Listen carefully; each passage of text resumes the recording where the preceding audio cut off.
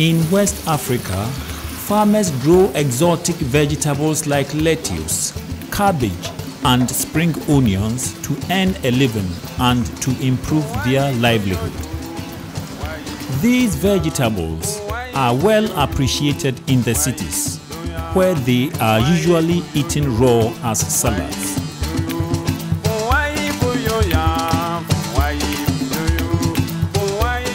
Vegetables are important for a balanced diet.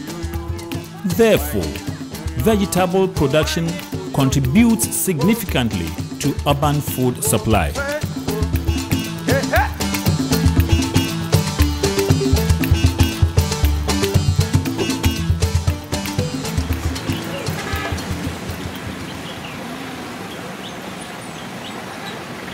Lack of wastewater treatment has resulted in polluted water bodies around cities. As clean and affordable water is seldom available, many farmers have no choice but to irrigate with this polluted water. This water, however, contains chemicals and pathogens too small to be seen with the naked eye. These pathogens may lead to diarrhea, typhoid, cholera, and worm infestations. This can affect the farmer, the farmer's family, and anyone who eats raw vegetables grown with this water.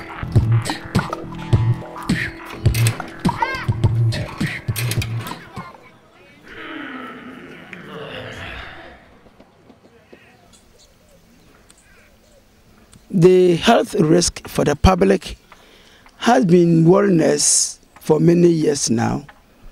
We therefore decided to drill boreholes and to work with researchers who study safer irrigation practices in and around cities like Kumasi, Accra, and Tamale.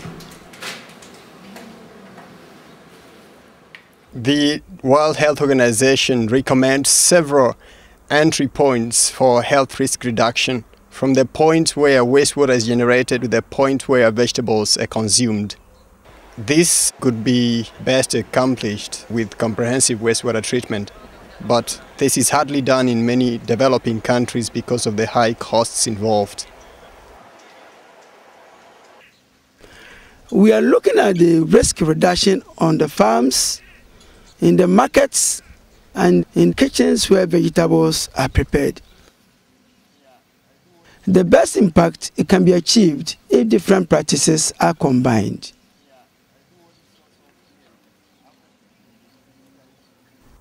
Together with farmers, we first identified simple and affordable practices which could easily be adopted by farmers and also by traders who buy on the farms.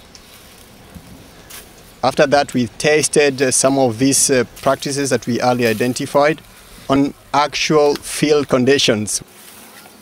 We quantified the effectiveness to reduce health risks and also the adoption potential by farmers.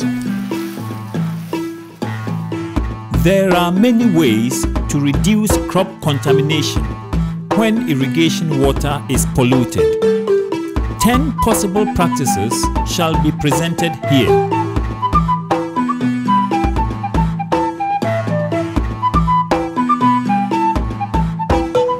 If farmers using polluted water have the choice between different crops, they should grow those which are not eaten raw. Often, there are other crops that are equally profitable on the local market.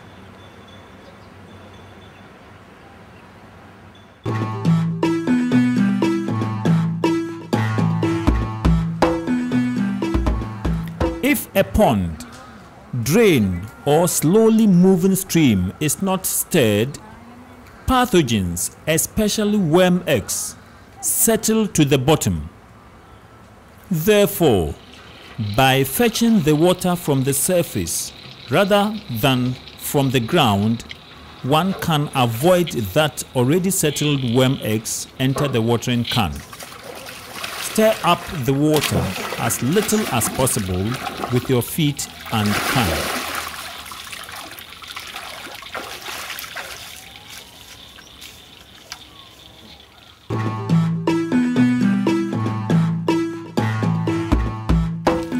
By placing a row of sandbags in a stream, a pool is created that allows worm eggs to settle.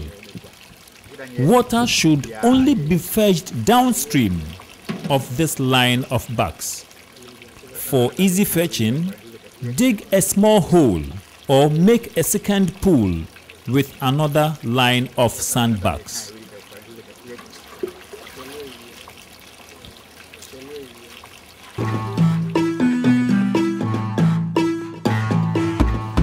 Many pathogens are attached to organic debris. Holding back such debris by using a piece of cloth or mosquito net will also reduce the pathogen load in the irrigation water. Clean the filter to allow easy flow.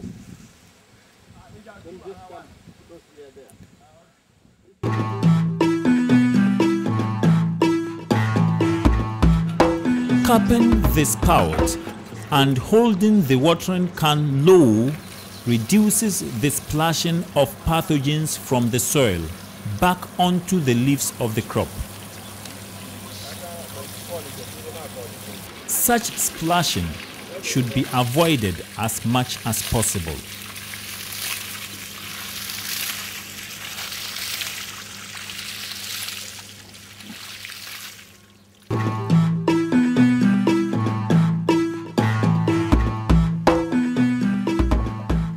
The use of furrow irrigation reduces the contact between crop and irrigation water. Furrow irrigation is possible where water can be channeled to flow onto the field.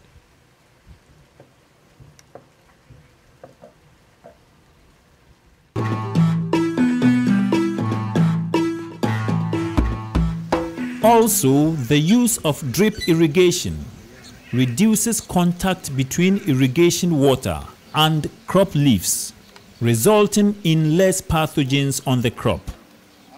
In order to reduce clogging of the pipes, the water has to be filtered. For example, through a piece of cloth or sand. There are many different drip systems on the market for various crops and different water qualities. Ask FAO, the Ministry of Agriculture, or the local universities for low-cost kits.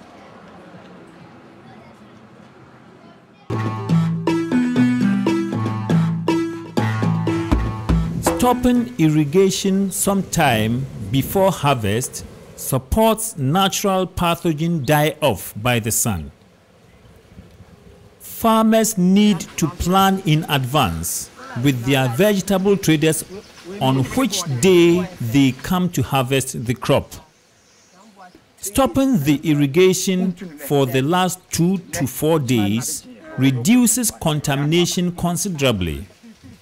However, longer periods would be more effective.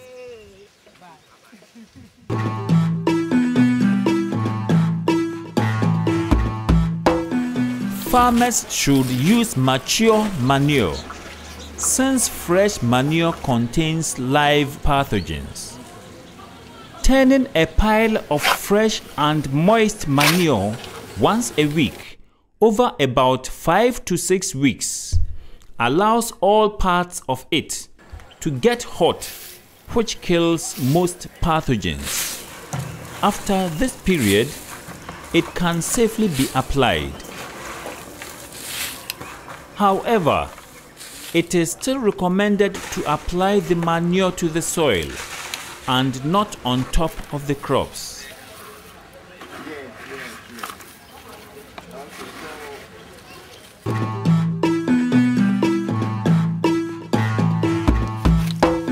When traders wash just harvested vegetables with the local irrigation water, crop contamination is again increased. Washing should be done with clean water at the market or in private homes.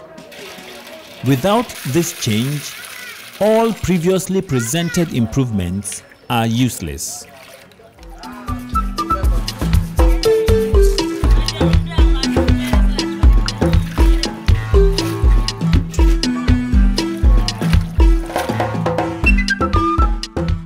Farmers and extension officers should discuss together which of these 10 practices can be applied in a given case. To have a significant health impact, as many of these practices as possible should be combined. Traders started more and more asking about the irrigation water I'm using. In fact, I was worried about my business because I thought I would lose my customers. So after the training, I started to adopt some of the improved practices that were recommended to me by the extension services. I easily got used to them.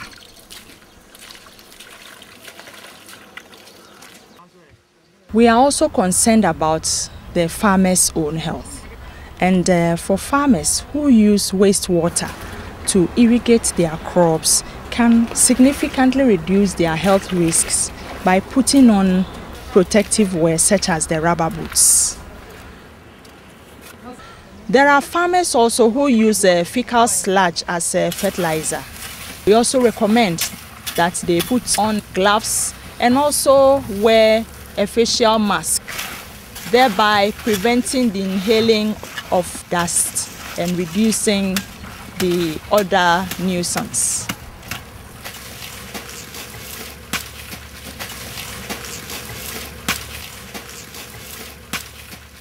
Our emphasis is also on personal hygiene, and farmers are being advised to shower or at least wash their hands after farm work before they get into contact with other people or even with food.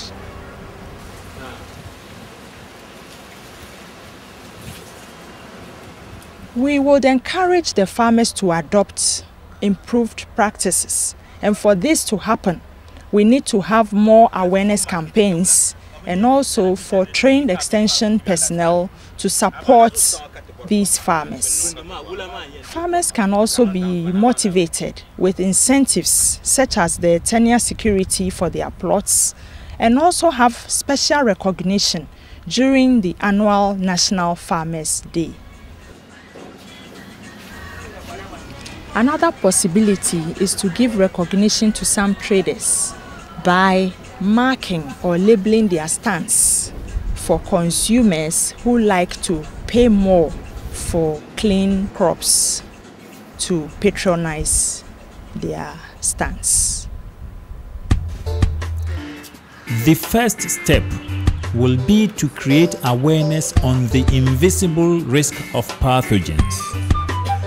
Only when farmers are aware of the potential health threats they pose to the public will they realize their responsibility. However, for effective action against crop contamination, intensive training of farmers is needed. Extension staff and farmers will have to work together to secure the health of the consumers.